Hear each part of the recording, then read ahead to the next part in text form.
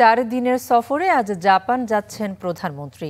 বৈঠক করবেন দেশটির প্রধানমন্ত্রী কিশিদা ফুমিও এবং সম্রাট নারুহিতোর সাথে। প্রধানমন্ত্রীর সফরে সামরিক সক্ষমতা বৃদ্ধি সহ ভিন্ন ইস্যুতে সই হবে 8টি চুক্তি ও সমঝোতা। জাপান থেকে আরও জানাচ্ছেন সাদ বিন শফিক।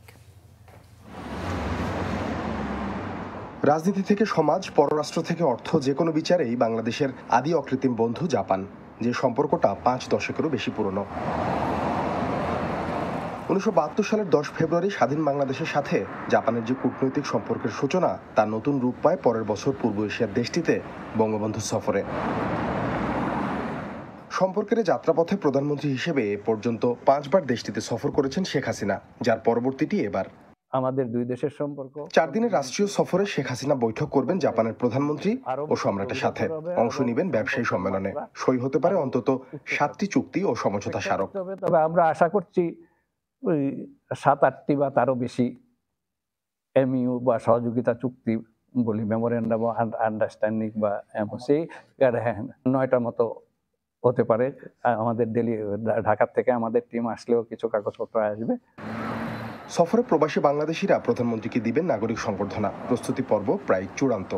এই অপরচুনিটিটা আমাদেরকে নেওয়াই উচিত, কারণ এইবার যদি আমরা এটা না নিতে পারি, এটার জন্য কিন্তু জাপানিরা interested, they are very interested of Bangladesh. আমাদেরকেও ইন্টারেস্ট দেখাতে হবে। জাপান তো সবসময় আমাদের পাশে আছে, থাকবে। মাননীয় প্রধানমন্ত্রী, আমরা আশা করছি যে অনেক কিছু চমক আছে ওনার এই সফরের মাধ্যমে। আমরা অনেক উৎসাহিত এবং আমাদের মধ্যে একটা ঈদের একটা যে উৎসব ছিল, আরেকটা ঈদের উৎসবে আমাদের কাছে পরিণত হয়েছে। এবারে সফরে বাংলাদেশের মুক্তিযুদ্ধে অবদান রাখায় কয়েকজন জাপানি বন্ধুর হাতে ফ্রেন্ডস অফ লিবারেশন ওয়ার সম্মাননা তুলে দেবেন প্রধানমন্ত্রী শেখ হাসিনা। বলা হচ্ছে উত্তর পূর্ব ভারত, নেপাল এবং ভুটানের মধ্যে বাণিজ্য বাড়াতে বাংলাদেশকে অর্থনৈতিক হাব প্রতিষ্ঠার যে পরিকল্পনা নিয়েছে জাপান, প্রধানমন্ত্রী এবারে সফরে গুরুত্ব পাবে সে আলোচনা। এর মধ্য দিয়ে দুই দেশের অর্থনৈতিক সম্পর্ক নতুন উচ্চতায় পৌঁছে যাবে বলে মনে করছে জাপান প্রবাসী বাংলাদেশিরা। সাদ বিন শফিক, চ্যানেল 24, টোকিও, জাপান। বঙ্গভবনে শুরু হলো মোহাম্মদ শাহাবুদ্দিন অধ্যায়। 22তম রাষ্ট্রপতি হিসেবে শপথ নেন তিনি। তাকে শপথ পড়ান স্পিকার ডক্টর শিরিন শারমিন চৌধুরী। এ সময় পাশে ছিলেন বিদায়ী রাষ্ট্রপতি মোহাম্মদ আব্দুল হামিদ। উপস্থিত ছিলেন প্রধানমন্ত্রী সহ রাষ্ট্রের বিশিষ্টজনেরা। রাষ্ট্রপতির শপথ অনুষ্ঠানের আয়োজন করা হয় বঙ্গভবনের দরবার হলে। এতে যোগ দিতে সকাল 10:30টায় বঙ্গভবনে পৌঁছান প্রধানমন্ত্রী শেখ হাসিনা এবং বঙ্গবন্ধুর ছোট মেয়ে শেখ রেহানা। অনুষ্ঠানে উপস্থিত হন প্রধান বিচারপতি হাসান ফয়েজ সিদ্দিকী, মন্ত্রিপরিষদের সদস্য ও শতাধিক বিশিষ্ট অতিথি। নতুন রাষ্ট্রপতি মোহাম্মদ শাহাবুদ্দিনের হাত ধরে বিদায়ী রাষ্ট্রপতি মোহাম্মদ আব্দুল হামিদ শপথ মঞ্চে ওঠেন। বেলা 11টায় দেশের 22তম রাষ্ট্রপতিকে শপথ বাক্য পাঠ করান স্পিকার শিরিন শারমিন চৌধুরী। সশ্রদ্ধ চিত্তে শপথ বা দৃঢ়ভাবে ঘোষণা করিতেছি যে আমি আইন অনুযায়ী বাংলাদেশের রাষ্ট্রপতি পদে কর্তব্য বিশ্বস্ততার সহিত পালন করিব।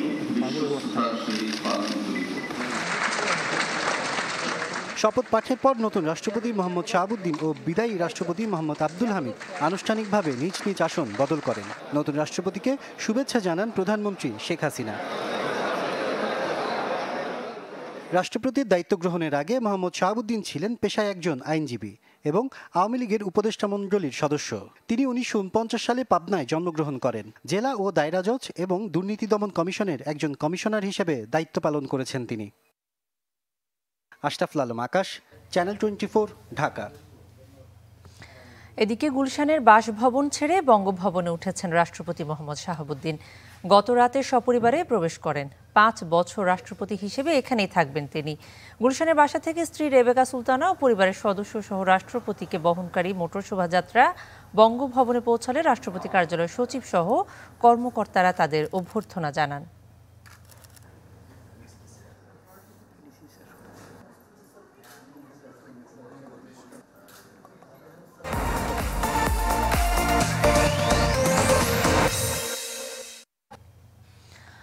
আগামী জাতীয় নির্বাচনের আগে রাজনৈতিক দলগুলোর মধ্যে সংলাপ আয়োজনে দূর হতে পারে মতপার্থক্য।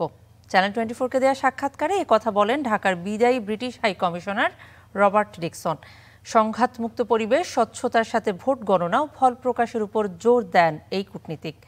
মোর্শেদ হাসিবের রিপোর্ট। পদ্মা সেতু, মেট্রো রেল, বিমানবন্দরের নতুন টার্মিনাল কিংবা ফ্লাইওভার, গেল কবছরে বাংলাদেশের চেহারা বিশ্ব দরবারে নতুন করে তুলে ধরেছে এমন সব অবকাঠামো। Fantastic new infrastructure that I've seen in the last 4 years. বিদায়ী British high commissioner Robert Dickson জানান, এই উন্নয়নের সাক্ষী তিনি নিজেও, যা বিদেশি বিনিয়োগকারীদের আরো আকৃষ্ট করবে। Having spoken to many foreign direct investors, both current ones and potential ones. অনেক বিনিয়োগকারীর সাথেই কথা হয়েছে। তারা বিনিয়োগকৃত অর্থ থেকে মুনাফার পাশাপাশি সার্বিক নিরাপত্তা ও নিশ্চয়তা চায় প্রাতিষ্ঠানিক স্বচ্ছতা, যোগ্যতা, যা এই দেশের মানুষকে উপকৃত করবে। International investment does, including providing skills, providing technology transfer. বিদেশি বন্ধুর দাবি, আগামীর পথে এগিয়ে যাওয়ার এই ধারা অব্যাহত রাখতে সুষ্ঠু, অবাধ ও অংশগ্রহণমূলক নির্বাচনের কোনো বিকল্প নেই। তাই ঢাকা ছাড়ার আগে প্রধানমন্ত্রীর সাথে বিদায়ী বৈঠকে 60 মিনিটের যে আলোচনা, তার বড় অংশই ছিল ভোট কেন্দ্রিক। রবার্টের মতে, নির্বাচন ঘিরে রাজনৈতিক দলগুলোর অনাস্থা কাটাতে অপরিহার্য সংলাপ। I do think it's very important in a parliamentary system that the opposition is given the space that it needs. আমি মনে করি সংসদীয় গণতন্ত্রে বিরোধী দলকে সমান সুযোগ দিতে হবে। সেটা কিভাবে সম্ভব, কোন পদ্ধতিতে, সেটা ঠিক করবে জনগণ, নির্বাচন কমিশন। সে কারণেই যত বেশি সংলাপ হবে, দলগুলোর মধ্যে আলোচনা হবে, তত বেশি সংঘাত এড়ানো সম্ভব হবে। তেমনি বিরোধী দলেরও দায়িত্ব জনগণের সামনে নিজেদের রাজনৈতিক দৃঢ়তা প্রমাণের। I think it's very important that an opposition party is able to, in the run up to an election, is able to perform. Robert বলেন, সুষ্ঠু নির্বাচনের পদ্ধতি কি হতে পারে তা ঠিক করবে রাজনৈতিক দল আর দেশের মানুষ। তবে সহিংসতা হলে নেতিবাচক বার্তা যাবে বিনিয়োগকারীদের কাছে। ভোট কেন্দ্রে ভোট দেওয়ার পর তা স্বচ্ছতার সাথে গণনা ও ফলাফল প্রকাশ সকলের কাছে গ্রহণযোগ্যতা, বিশ্বাসযোগ্যতা তৈরি করবে, যা এড়াবে সহিংসতা। কারণ সহিংসতার চিত্র বিনিয়োগকারীদের দূরে ঠেলে দেয়। বিদায়ী এই ব্রিটিশ কূটনীতিকের প্রত্যাশা, দেশের সাধারণ মানুষই ঠিক করবে বাংলাদেশের ভবিষ্যৎ। মোর্শেদ হাসিব, চ্যানেল 24, ঢাকা। রাজধানীর বেশ কিছু এলাকায় ছড়িয়ে পড়ে গ্যাসের গন্ধ। এতে রাতভর আতঙ্ক দেখা দেয় বাসিন্দাদের মধ্যে। অনেকেই পোস্ট করেন সামাজিক যোগাযোগ মাধ্যমে। কেউ অভিযোগ করেন তিতাসে জরুরি নম্বরে ফোন দিয়ে সংযোগ না পাওয়ার। বিভিন্ন স্থানে মসজিদে মাইকিং করে চুলা না জ্বালানোর আহ্বান জানানো হয়। তিতাস বলছে, ঈদের শিল্প কারখানায় গ্যাস সরবরাহ বন্ধ থাকায় সঞ্চালন ও বিতরণ লাইনে চাপ বেড়ে গন্ধ বাইরে এসেছে। বর্তমানে পরিস্থিতি নিয়ন্ত্রণে রয়েছে।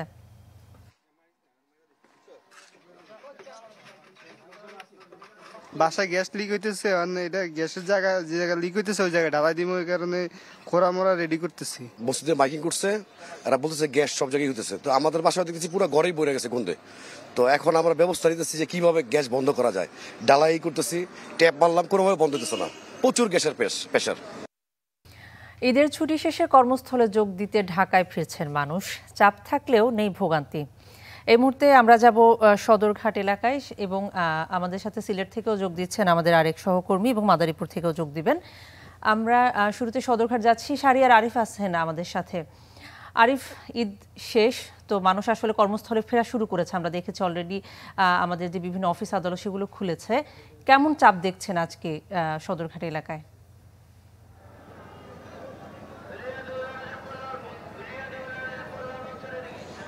জি, আপনি ঠিকই বলেছেন যে রাজধানীতে কিন্তু ঈদের ছুটি শেষে ঘরমুখী মানুষ ফিরতে শুরু করেছেন এবং আমরা সদরঘাটে রাত থেকে আছি এবং এখানে রাত প্রায় 3টার পর থেকেই কিন্তু লঞ্চগুলো আসতে শুরু করেন এবং সেই লঞ্চ থেকে কিন্তু প্রচুর মানুষ ঢাকাতে আসেন।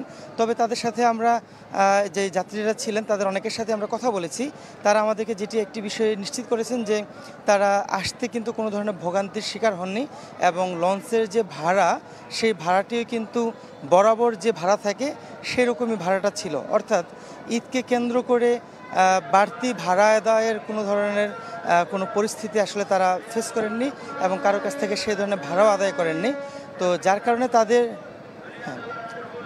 যার কারণে তাদের যে বক্তব্য ছিল সেটা হচ্ছে যে তারা এই যে যাত্রাটা তাদের নির্বিঘ্ন ছিল এবং তারা এবারের ঈদে যে এবং এসে অর্থাৎ দুটি পথে অর্থাৎ দুবারই আসা যাওয়ার পথে তাদের কোনো ধরনের ভোগান্তি হয়নি এবং তারা কিন্তু বেশ স্বস্তি প্রকাশ করেছে। এবং সর্বোপরি সেটি হচ্ছে যে তাদের বক্তব্য যে তাদের মানে অন্যান্য বছরে যে ধরনের একটু ভোগান্তি হয়ে থাকে, আর যেহেতু করোনার পর এটি একটি ঈদ এবং সেই ঈদে কিন্তু অনেক মানুষ গিয়েছেন, গতবারও গিয়েছেন, বা এই বছর আরও বেশি মানুষ গিয়েছেন, কিন্তু এরপরও তাদের আসলে সে ধরনের কোনো ধরনের ভোগান্তি হয়নি। এই কারণে তারা বেশ স্বস্তি প্রকাশ করেছেন। তো এটি আসলে তারা আমাদেরকে বলেছেন এবং আমরা যে কয়েকজনের সাথে কথা বলেছি তাদের প্রত্যেকের কিন্তু এই একটি বক্তব্য ছিল যে কোনো ধরনের ভোগান্তি হয়নি এবং তাদের এবারের ঈদ যাত্রাটা বেশ স্বাচ্ছন্দ্যপূর্ণ ছিল। তো এটি আসলে আমার কাছে এখনকার মতো সর্বশেষ সংবাদে আমার কাছে যে খবর আছে। আরিফ, আপনাকে ধন্যবাদ। আমরা এই মুহূর্তে যাচ্ছি মাদারীপুর, আমাদের সহকর্মী সাগর হোসেন তামিম আছেন সেখানে। তামিম, আপনার কাছে যেটা জানতে চাই, যেটা আরিফ বলছিলেন যে এবার ভোগান্তি নেই, যদিও ঢাকা ফিরতে শুরু করেছেন মানুষ, আপনি আছেন মাদারীপুরে, সেখানে আসলে কর্মস্থলে ফেরা মানুষের চাপ কেমন দেখছেন ওই এলাকা থেকে? জি কণা, আসলে ঈদে পরিজনদের সাথে ঈদ করে কিন্তু অনেকেই ফিরতে শুরু করেছে কর্মস্থলে। এর মধ্যে গতকাল কিন্তু মাদারীপুর থেকে বেশ পরিমাণ যাত্রী এরই মধ্যে কর্মস্থলে ফিরে গিয়েছে, যে কারণে আজকে সকাল থেকে কিন্তু যাত্রীর চাপ খুব বেশি আমরা লক্ষ্য করছি না। তবে যাত্রী এবং পরিবহন সংশ্লিষ্ট যেটা বলছে যে চাপ কিন্তু সকাল 10টার পর থেকে অনেকটা বাড়তে পারে। তবে অন্যান্য বছর এই সময় যে পরিমাণ যাত্রীর চাপ থাকে এবং যাত্রীর ভোগান্তি থাকে সেই চিত্রটা কিন্তু এই বছর অনেকটাই লক্ষ্য করা যাচ্ছে না। কারণ এই বছর যে পদ্মা সেতু হয়েছে, যার ফলে দক্ষিণ পশ্চিম অঞ্চলের জেলাগুলো থেকে সাধারণ মানুষ কিন্তু নির্বিঘ্নেই আসলে কর্মস্থলে ফিরছে। গত বছর যেহেতু ফেরি লঞ্চ ছিল, যে কারণে আসলে মাদারীপুর জেলা থেকে 6 থেকে 8 ঘন্টা সময় লাগতো রাজধানীতে পৌঁছতে। তবে এখন কিন্তু এই জেলা থেকে, বিশেষ করে মাদারীপুর জেলা থেকে কর্মস্থলে ফিরতে কিন্তু 2 থেকে সর্বোচ্চ 2.5 ঘন্টা লাগছে, যে কারণে সাধারণ মানুষ কিন্তু ঈদের আগে যেমন সর্বোচ্চ এবছর অনেকটাই এসছিল, আবারও কিন্তু নির্বিঘ্নে স্বাচ্ছন্দ্য বোধেই এবারও তারা ফিরছে। তবে এখন কিন্তু যাত্রী চাপ খুব বেশি একটা আছে বলে দেখা যাচ্ছে না। তবে যাত্রী থেমে তামিম, আপনাকে ধন্যবাদ। আমরা এই মুহূর্তে যাচ্ছি সিলেটে, সেখানে আছেন আমাদের আরেক সহকর্মী সজল ছত্রী। সজল, আপনার কাছে কি তথ্য আছে যে সিলেট ছেড়ে আসলে কর্মস্থলমুখী মানুষের চাপ কতটা?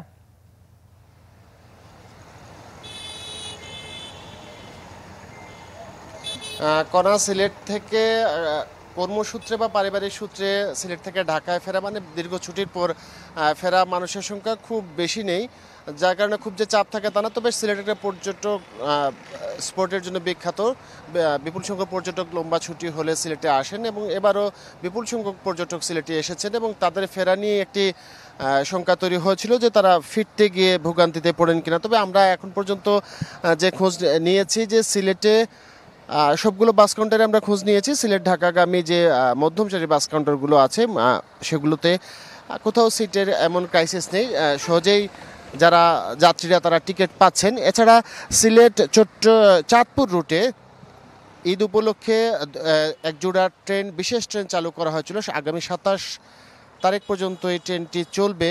কিন্তু যেভাবে চালু করা হয়েছিল মনে করা হয়েছিল জন্য যাত্রী পাওয়া যাবে, কিন্তু বেশিরভাগ বগি খালি যাচ্ছে, যার যথেষ্ট যাত্রী পাওয়া যায়নি। যদিও এটি প্রথমবারের মতো আসলে সিলেট থেকে বিশেষ ট্রেন চালু করা হলো ঈদের জন্য। এছাড়া বাস কাউন্টারগুলো যেগুলো দেখেছি সেগুলোতে আমরা খুব বেশি ভিড় দেখতে পাইনি। তবে হ্যাঁ, পর্যটকরা কিন্তু ফেরা শুরু করেছেন। গতকালকে বিপুল পরিমাণ পর্যটক সিলেট ছেড়েছেন। আজও আমরা সকাল থেকে দেখছি যে পর্যটকরা ভিড় করছেন বাস কাউন্টারগুলোতে এবং রেলওয়ে স্টেশনেও সকালে রেল ছেড়ে গেছে এবং বাস কিন্তু প্রতি আধা ঘন্টা পরপরই ছাড়ছে এবং যাত্রীরা সহজেই টিকিট পাচ্ছেন। কোনো ধরনের ভোগান্তি ছাড়াই যারা ঢাকামুখী তারা ঢাকা ফিরে যেতে পারছেন। এই হচ্ছে সিলেটের পরিস্থিতি। আসলে সজল, আপনাকে ধন্যবাদ। সজল ছত্রী আমাদের সাথে যোগ দিয়েছেন সিলেট থেকে। এর আগে মাদারীপুর থেকে আমাদের সাথে যোগ দিয়েছেন সাগর হোসেন তামিম এবং সদরঘাট থেকে শাহরিয়ার আরিফ। এবার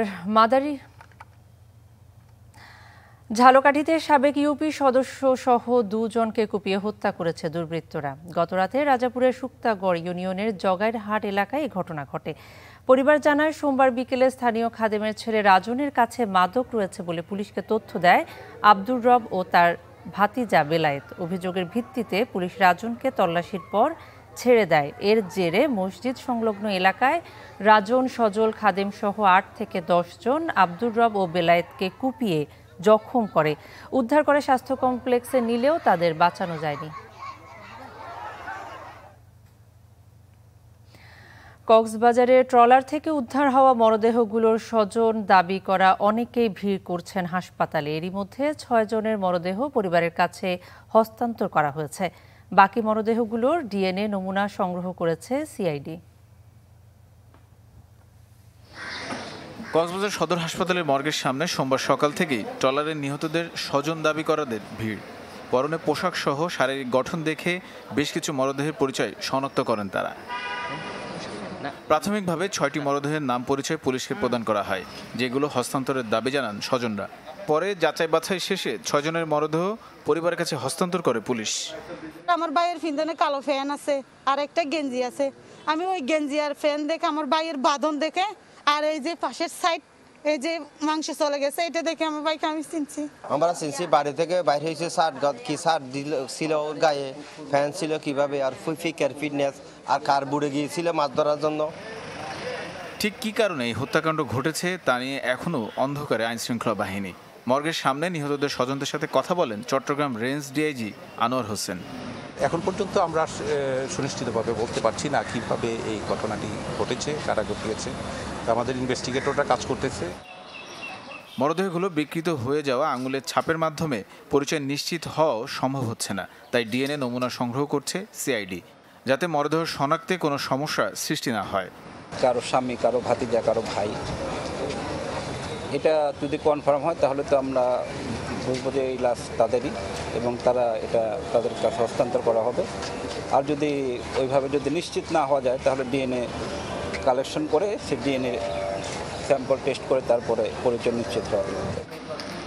স্বজন দাবিদার এসব মানুষের তথ্য অনুযায়ী রোববার উদ্ধার হওয়া মরদেহের মধ্যে 6 জন মহেশখালীর শাপলাপুরের, 2 জন হুয়াংকের এবং 2 জন চকরিয়ার কোনখালী এলাকার বাসিন্দা। Desk report, channel 24।